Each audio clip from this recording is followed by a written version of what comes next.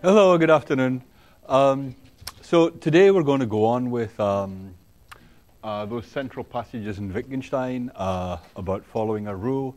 And then on Friday we start in on Kripke's account of rule following. Kripke is fairly sure that he has the whole thing sorted out. So we'll look at Kripke's way of sorting everything out in the 3 lectures after this.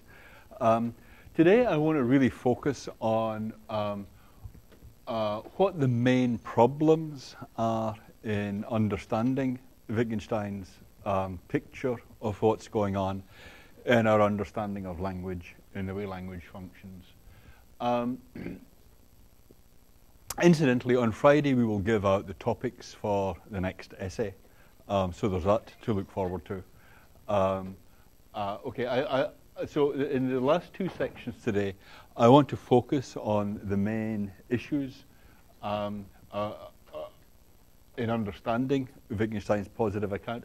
I want to begin by doing a kind of compare and contrast of Putnam and Wittgenstein, because there are a lot of similarities between the ways that the two of them set things up, though somehow the whole, how should I say, the whole vocabulary, the whole angle of approach looks so different. There are actually a lot of points of similarity. I mean, here's Putnam, a famous remark Putnam made: "Cut the pie any way you like," he says in his Yankee way. Meanings just ain't in the head.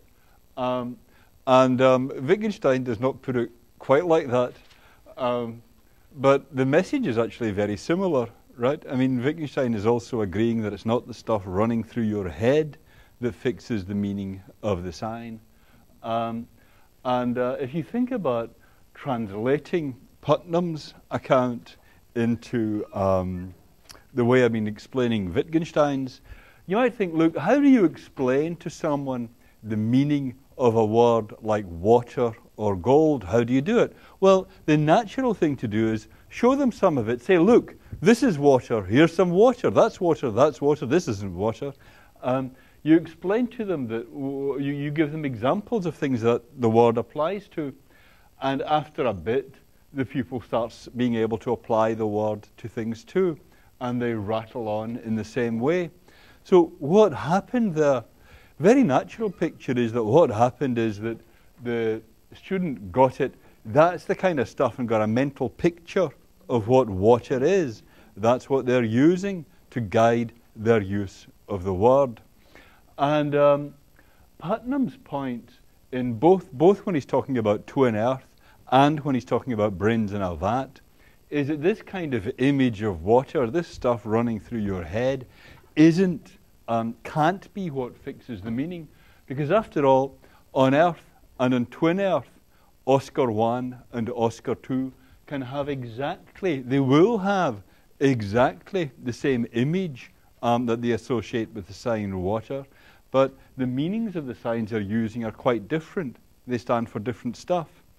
Or if you think about Putnam on brains in a vat, then Putnam's very explicit in that brains in a vat article. The image is running through your mind. The image is running through the mind of the brain in a vat, can't fix the meaning of the sign.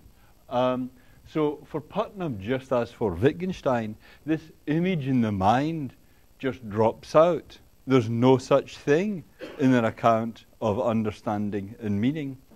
And of course, there can't be, I mean, it's obvious, I think, that it can't all be dictionary definitions of the signs either, because dictionary definitions must come to an end somewhere.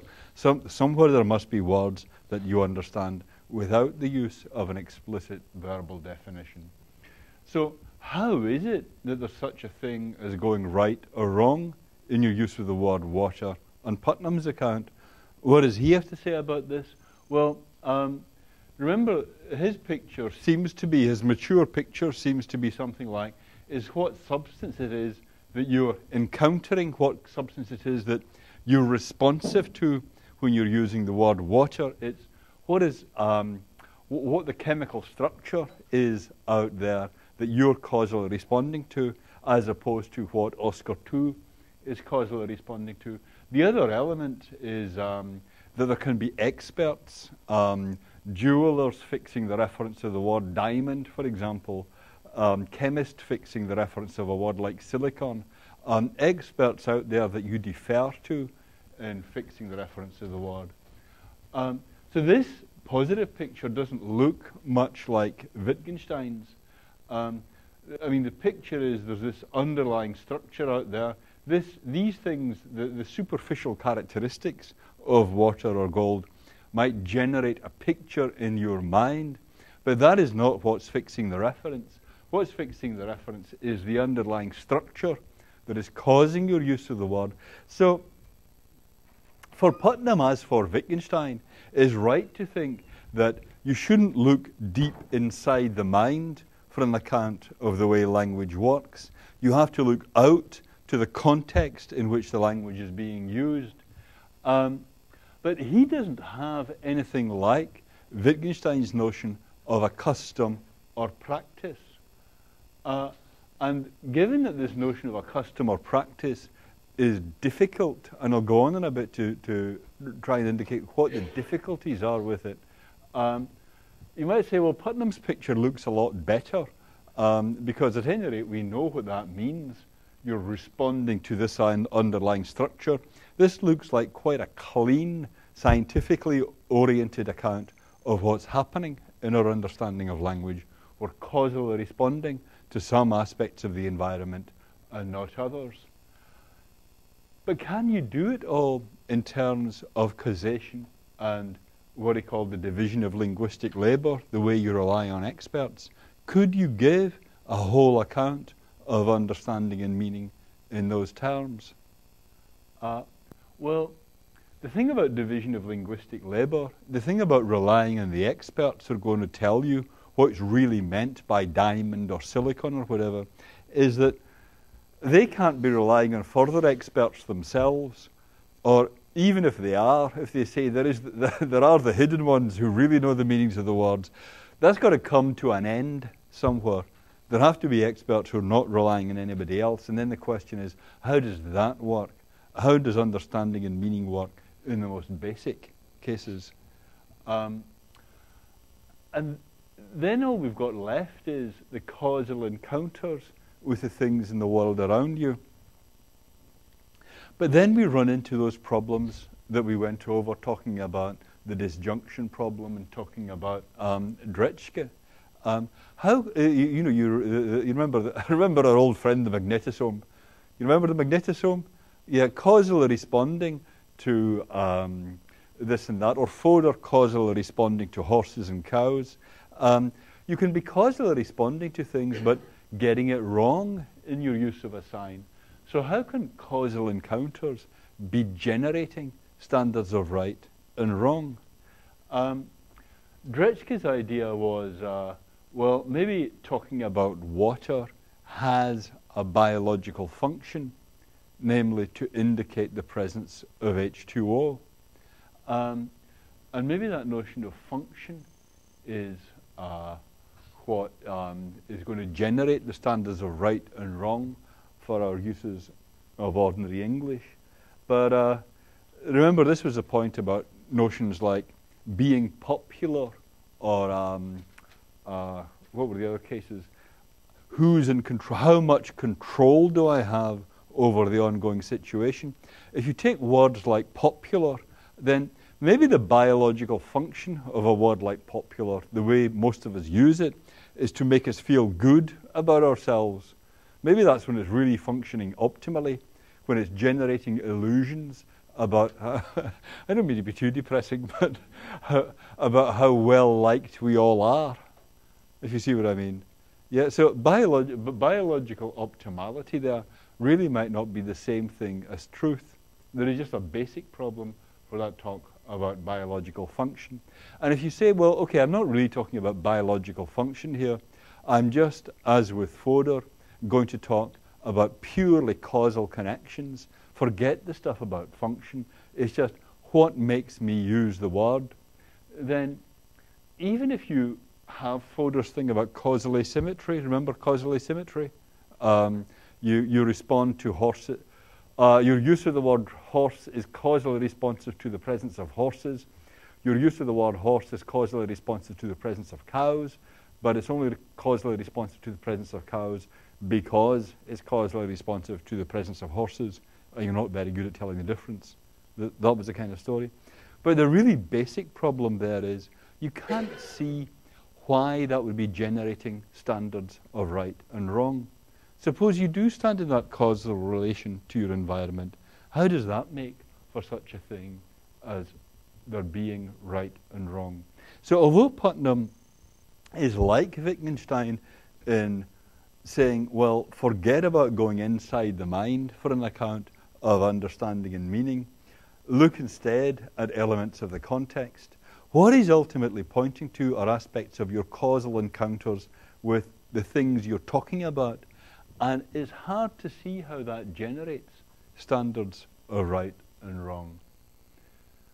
So in Wittgenstein, this notion of a custom or practice, whatever it means, that looks better equipped to explain how there are standards of right and wrong.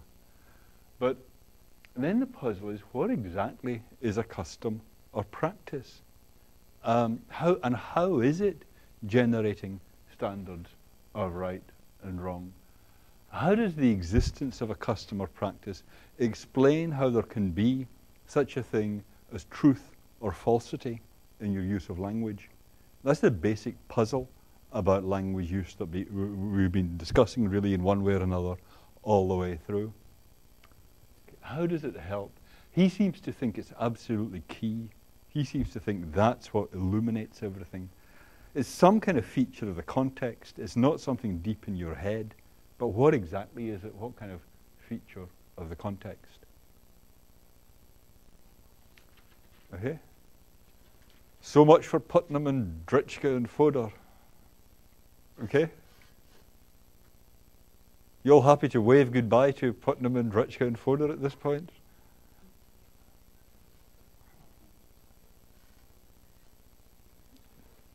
Okay, well, goodbye. Right. Onwards. Onwards? Okay, onwards. So what is a custom? What's he talking about? Here are some... Well, what I've done in the rest of today's little chat is select what I think are some of the most intriguing comments he makes that bear on custom or practice. And I'll try and explain something about what I think he's getting at, these ideas. But I'm not going to give you, I don't have, frankly, a resolved account of what he means by custom or practice. So if anything occurs to you as we work through these quotes, do let me know.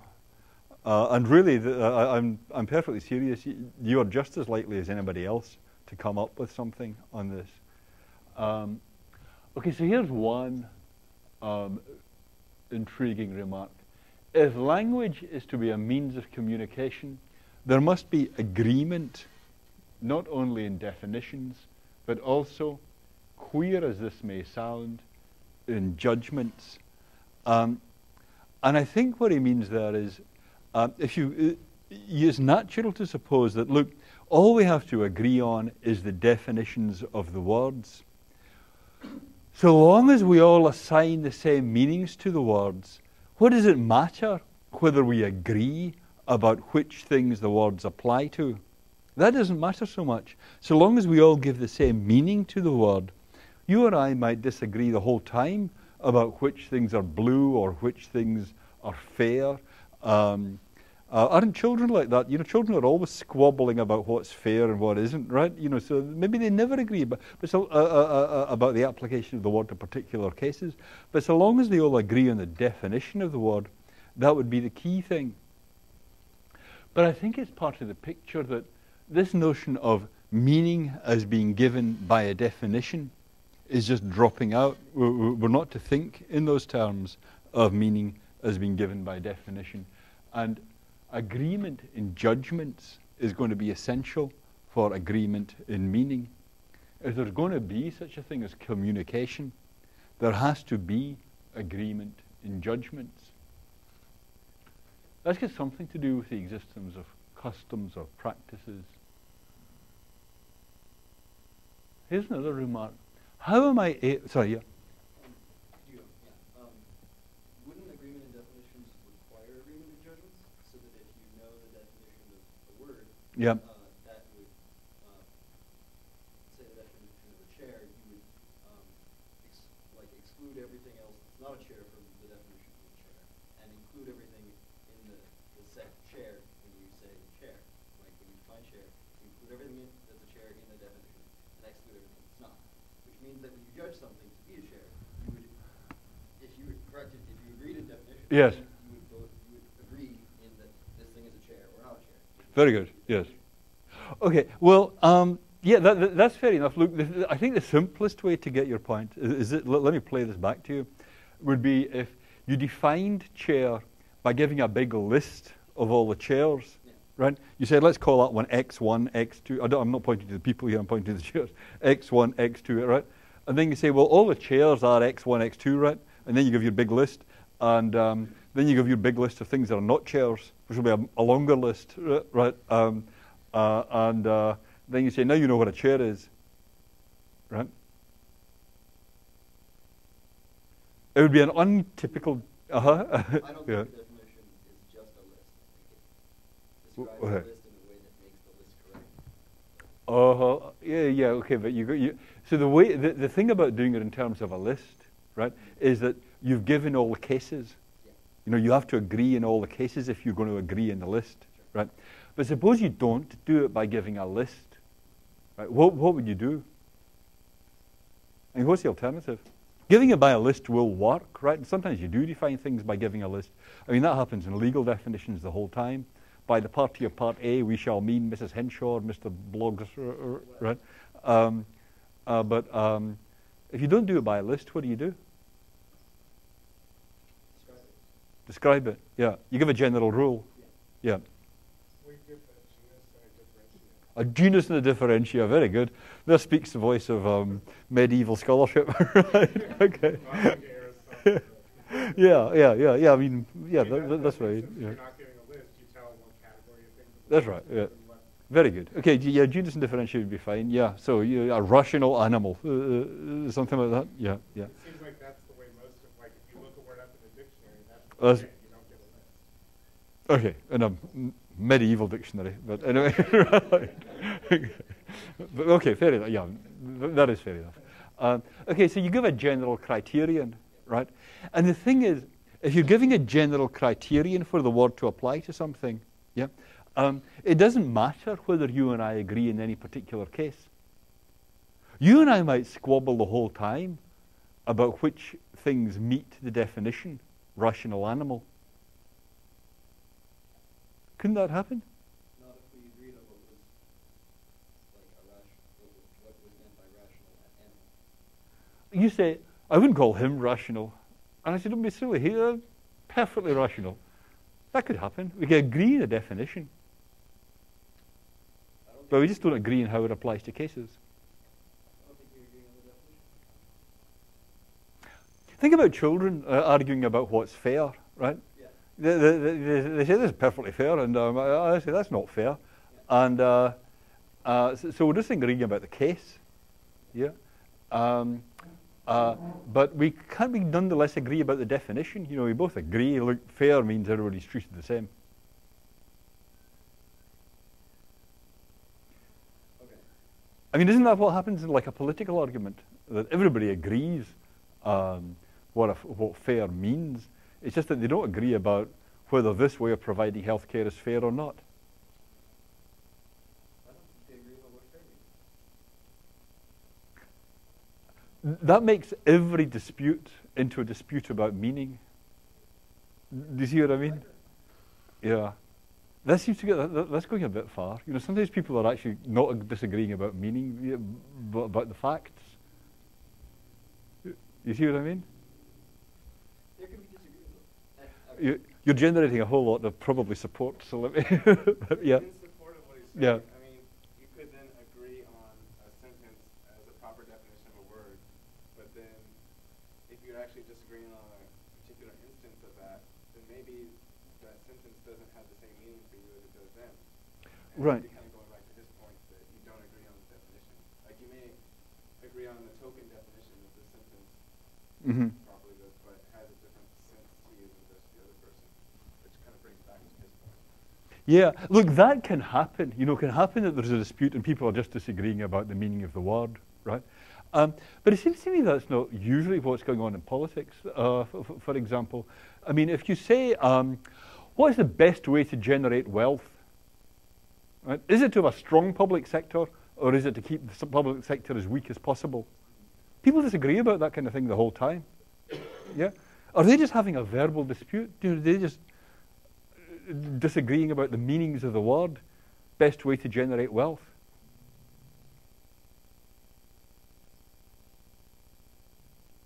I mean, it seems like a really substantive dispute that, you know, people spend their lives trying to prove their opponent's wrong in this kind of thing. If it was all just a verbal dispute, why would you bother?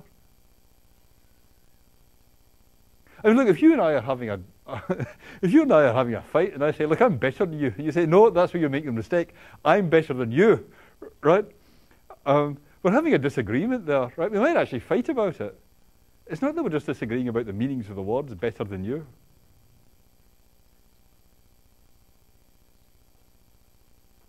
Just to give, I don't mean to sound aggressive here.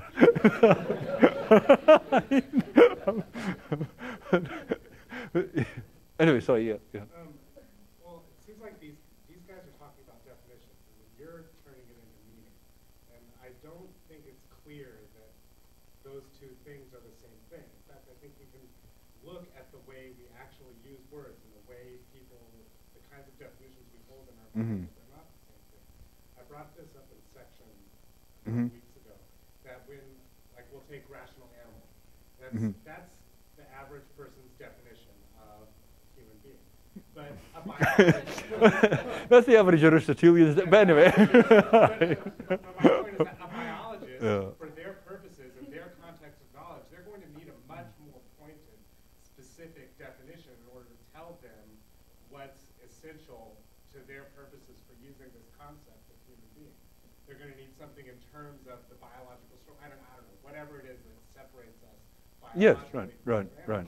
But so we're going to have two different definitions, but it's clear that when I say human being, I mean the same kinds of things that the biologist means, even though we have different definitions.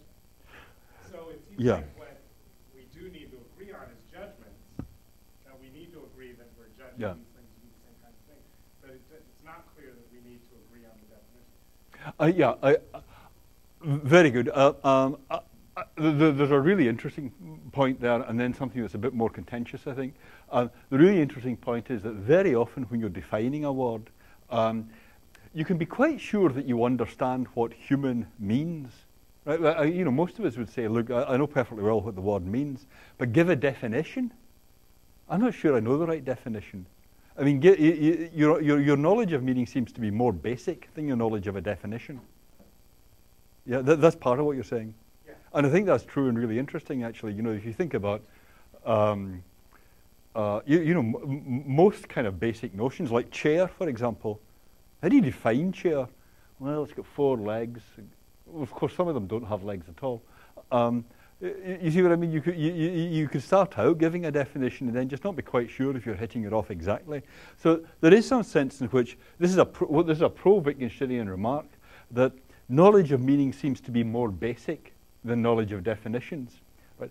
The other part of what you say is, therefore, it's agreement in judgments is the basic thing. That's a separate point, and it's not quite so obvious where the agreement in judgment comes in then. Yeah, but it's certainly an interesting and important point that your knowledge of a definition is often less certain than your knowledge of the meaning. You see what I mean? I mean, it's not a trivial thing to give a definition of a word. Is this? I don't know if I'd say that it's less certain, though. I think what I'm saying is that what the appropriate definition is depends on what other words or concepts you're trying to relate it to in your own Yes, right. Yeah, there's room for choice there. Yeah, but what you think the right family of concepts is to be defining it in terms of. Yeah. I start to think of more persuasive examples where we really might. I mean, suppose you and I are detectives investigating a murder. You know, that happens, right? And you say, well, I think Smith did it. And I say, no, it was Jones. That can't be just a disagreement about the meanings of the words. Okay, right, bingo, okay. I thought that's a better example, right, than these political cases. Yeah, so there are certainly lots of cases where people disagree about what happened in the past. Yeah, and they're not just disagreeing in the meaning. The whole point is they agree about the meanings of the words, but not in the examples. Yeah, and then you would think, when you think of that kind of case, look, you give the way it works is you give the general rule for the use of the word. And then whether or not you agree in the cases, that's a further question. Yeah. And I think what's plausible about what you say, the reason it's engaging, what you say is, if you really agreed in the definitions, why would you be disagreeing about simple cases where it's kind of obvious what went on? Okay, there I'm pushing you too far. Okay. If we agree, I think part of what you're saying is, if we really did agree in the definitions, why would we be disagreeing in very obvious cases where the thing is right in front of our noses? Yeah, and that is plausible. But the point there is still, you would naturally think it's a further step whether we agree in the cases, even if it's a kind of obvious step. Yeah, sure. The agreement in the meaning in the one thing is one thing, and the agreement in the cases is another. Yeah, but what he's saying here is more radical. He's saying, throw away this idea of the meaning of the word in general. Throw away this idea of the definition. All there is the agreement in judgments. That's my read of what's going on here anyhow. He's saying just forget the stuff about definitions. Here's another case that I think is making a similar point. He asks, how am I able to obey a rule? How is it that when you're using a word, there is such a thing as you obeying a rule? How can you be obeying a rule when you use a word?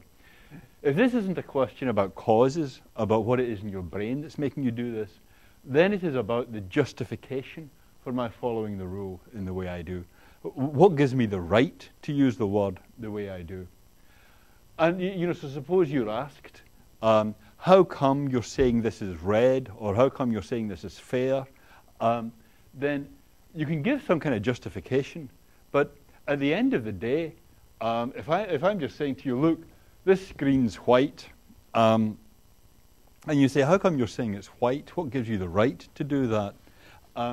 Then I might do a bit of talking, but at the end of the day, I can't really explain it any further.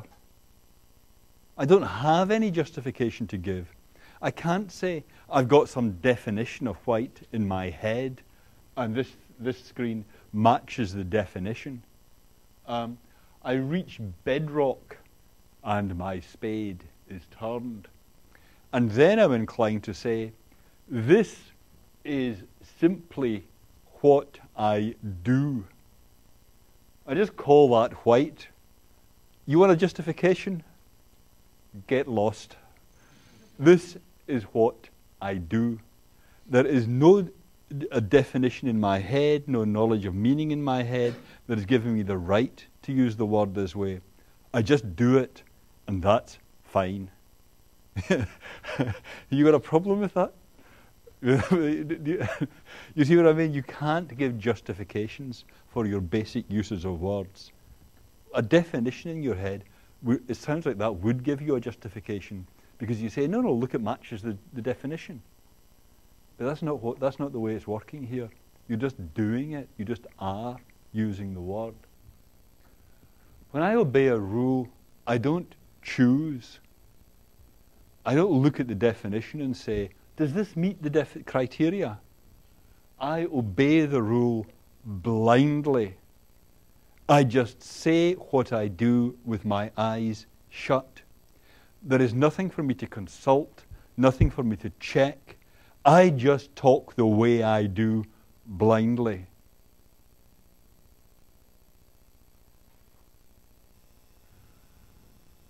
And then there are these passages we glimpsed last time, where he talks about whether you could be doing this on your own. Is what we call obeying a rule, doing this thing blindly, simply doing it? Is that something you could do just once? You just apply the word white just once, and only once, and you're the only one that ever does it? I take it the answer there is kind of obviously not, he's thinking. If you're operating with a picture of a definition or some instructions for how to use the word, then you could do it once and once only. But part of the point of talking about a custom or institution is to say you couldn't be doing it just once. It's not possible there should have been only one occasion on which someone obeyed a rule. It's not possible there should have been only one occasion on which a report was made, an order given or understood. And hence, since it's not an interpretation, obeying a rule is a practice. And it's critical to this that even although you say, this is simply what I do, you use the word blindly, when I say that's white or that's not white, I can be getting it right or wrong. I can think I'm using the word right, but be making a mistake. I can be making an honest mistake in my use of a word. But how can that be? How can you be making an honest mistake in your use of the word if this is simply what you do and you do the thing blindly? So there's no justification, nothing that you're appealing to justify your use of the word. You are just doing it, but nonetheless, there are standards of right and wrong here. And you can be being perfectly honest and trying hard to get it right, but you're just not getting it right. How did that happen? It's not like you're violating the rule book. There is no rule book. And he says, since that's right, since thinking that you're obeying the rule is not the same thing as obeying the rule, it can't be that you can do this privately. If you were trying to do this on your own, outside a social context, I think this is what he means, outside a social context, then when I was saying this is white or this is not white, me thinking I was getting it right would be just the same thing as me getting it right. The possibility of an honest mistake only comes up because there are other people around who can say, no, this is where you're going wrong. If other people couldn't correct my use of a word, there would be no such thing as getting it right or wrong in my use of the word. You might think, look, I'm going to use the language the way I do. You use the language the way you do. In principle, we could each do this individually on our own. Right? I mean, it's much handier if we all agree to use words in the same way. You see what I mean? I mean, just for getting on and getting instructions and getting help and so on. It's very helpful if we all use words in the same way. But really, we could all just fragment. The idea of the Tower of Babel, where everybody speaks a different language, that makes perfect sense. Right? He's saying that's not true. If everybody spoke their own language, there would be no such thing as truth or falsity in what you said. It's only because there is a context of people all speaking the same language that there can be such a thing as right or wrong. It's not possible to obey a rule privately. Otherwise, thinking you were obeying the rule would be the same thing as obeying it. You see what I think he's saying there anyhow? I mean, you don't have to agree either with whether it's true or with whether I'm reading him right, but do you see what I'm saying he's saying?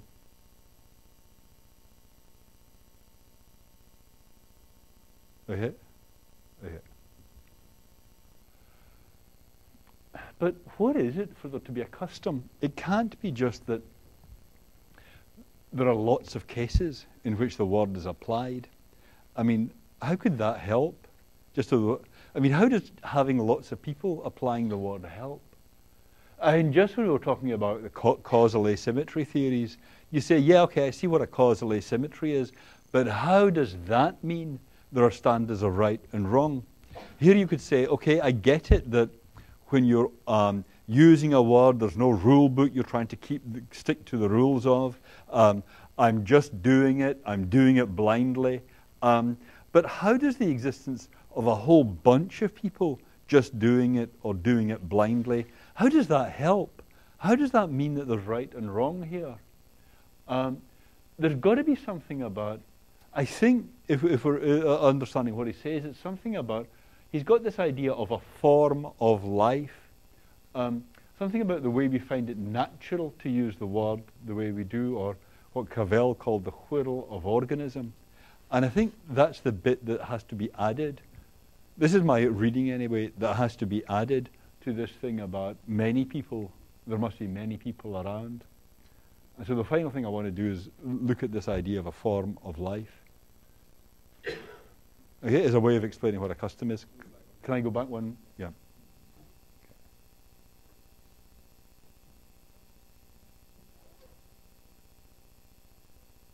So the question is, what is a custom in the use of the word? We know in Putnam's picture what the context is that gives the word meaning. Now we've got to know what kind of context that has to be there for Wittgenstein to give a word meaning.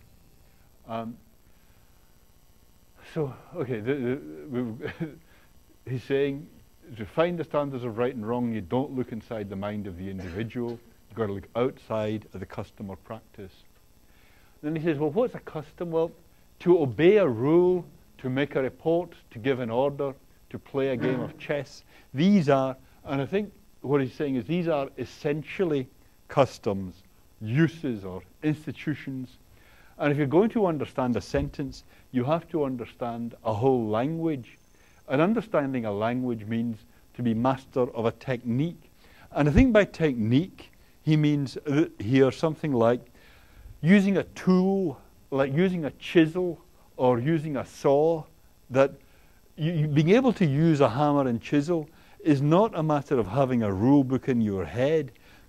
It doesn't really matter whether you have some definitions or rules in your head as to how the chisel should be used. It's just the way you do the thing, the way you attack the wood with the hammer and chisel, that is being master of the technique. And similarly with using a word, it's like using a chisel or using a saw. It doesn't really matter what rules you have in your head. It's whether you do the thing skillfully. And what about this case really arrests me whenever I read it. So here's what I make of this. He says, it is of course imaginable that two people belonging to a tribe unacquainted with games should sit at a chessboard and go through the moves of a game of chess, and even with all the appropriate mental accompaniments. So they have all the right thing. You know, you're playing chess, you think, oh my God, or I can't remember how this moves, or hooray, I've got him, all that, you know all that stuff that goes through your head. So they have all that stuff going through their head. And if we were to come upon them, so we come upon them in, let us suppose, a clearing in the jungle, these people who belong to a tribe where there are no games, right? They just don't do games, right? So there is no custom or practice or institution of game playing with these people. But still, you come upon two individuals sitting at a chessboard, going through all the moves of a game of chess, and even with all the appropriate mental accompaniments. And there you might say, but look, they're playing chess. Playing chess doesn't require an institution or custom or context. People could just do it in this way that is kind of out of the blue. It just comes from nowhere. And similarly, you might think, look, someone could just come from nowhere and be talking English. They don't need to belong to a community where there's a custom or practice. They don't need that kind of context. Someone could just land out of the blue. And you might come upon someone on the moon who's never been near the earth, never been near any other sentient being, but still they're talking English. And he says, look, what he's saying about this is, if you were to see it, you would naturally say, this is what's going on. They're talking English or they're playing chess. But he says, look, now imagine that what happens is this. Suppose that a game of chess was translated into a series of actions that you don't ordinarily associate with a game, say into yells and stamping of feet. So suppose you came upon two individuals exchanging a series of yells and foot stamps in such a way that you could translate this back into a game of chess. And you say, wow, look at that. Isn't that amazing? They're playing chess. They're doing it with this thing with the yelling and the stamping of the feet. I got the translation here. Isn't that strange? They belong to a people who have no games. They don't have any customer practice either, but I've got a way of translating these yells and stamping of feet back into a chess game. Suppose these two people to yell and stamp instead of playing the form of chess that we're used to, and this in such a way that their procedure is translatable by suitable rules into a game of chess. Well, it says, should we still be inclined to say they were playing a game? Well, what right would you have to say so? It would be really arbitrary to say, well, I can make this translation, therefore they're playing chess. And you could say the same thing about someone who you think might be speaking English. Suppose it's just yells and stamping of feet in such a way that you can translate it into English. And you say, well, look, he's, you come upon someone in the moon who you can translate to English like that. And you say, look, he's speaking English. The mere fact that you can do this translation doesn't mean that they're really speaking English or that they're really playing chess. So that's one of the things about a custom or practice, that it's not enough that you find someone doing something in such a way that you could translate it into English, even if it looks just like English, so the translation is just identity, if you see what I mean, between their signs and the ones we use. There has to be some background of custom or institution of which their actions are a part. There has to be some sense in which your actions are a part of a broader institution. You have to belong to a people that really does play games. You have to belong to a people that really does speak English. And your use has to be embedded in that broader practice or custom or institution for there really to be such a thing as getting it right or wrong, playing according to the rules or not playing according to the rules. And then you say, but now what is it for a people to have a practice? It's not anything that goes through their heads. It's not something about their use of mental dictionaries or something. Everything about what makes a people have a language or not is open to view. There's nothing hidden here. So what is it? What's the difference between people who are using a language and people who are just doing some arbitrary yelling or stamping of feet? How would you draw that distinction? I mean, suppose you come upon an animal species like dolphins and you say, look, they emit all these bleeps. I can translate this into American English. Therefore, they're speaking American English. Well, when do you have a custom or practice here and when not? And he gives this example. He says, suppose someone uses a line as a rule in the following way, and it's something like this. You've got a line here, and you've got a pair of compasses. You know what it means? You've got a pair of compasses. You know the thing you use for drawing circles? Do people still do that? Maybe you guys all just do use a computer. But you know, in the old days we used to we used to have this primitive device for drawing compasses, for drawing circles. I mean, that you got a spiky bit and you got a pen bit. You know what I mean? You stick the spiky bit in the and you can vary how big the circle is by varying the. Yeah, it's hard to remember, but yeah, you could vary. Okay, so he's got this. So and he's got a line here, and he says, "Look, the line is my rule, right?" And what he does is he holds a pair of compasses and he carries one of its points along the line and he says, this is the rule. And the other one is drawing the line that follows the rule. Okay? And while he moves along the ruling line, he alters the opening of the compass, apparently with great precision, looking at the line the whole way. So he keeps looking back at the line and the compass is moving in and out, and so it goes right. Okay? And you're getting a line something like that. And he keeps doing the thing with great precision, looking at the rule the whole time, as if it determined what he did. And watching him, we see no kind of regularity in this opening and shutting of the compasses. And he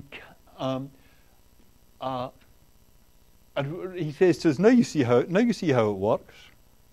Now you can do it. On you go. And you say, I have no idea how that works. Right? Now, it's not that he has a definition in his head that you don't.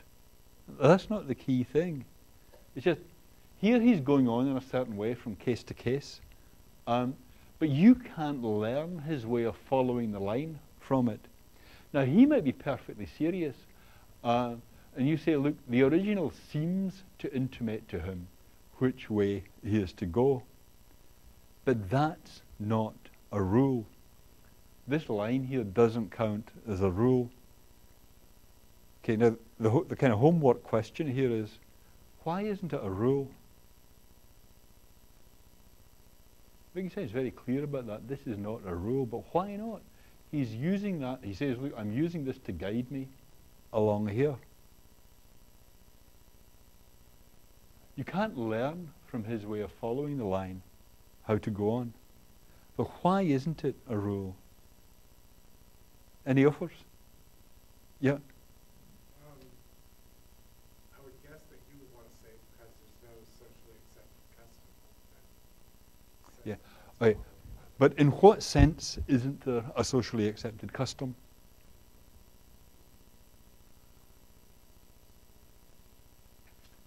Yep. There's no goal. Yeah, but that sounds like appealing to a definition, though. You see what I mean? I mean, you're right that there isn't a goal, but I think that's what we're trying to explain, if you see what I mean. You know, if you get that, you're home, sure, if there isn't a goal. But the question is, he's going to say, yeah, my goal is to get it right. You see what I mean?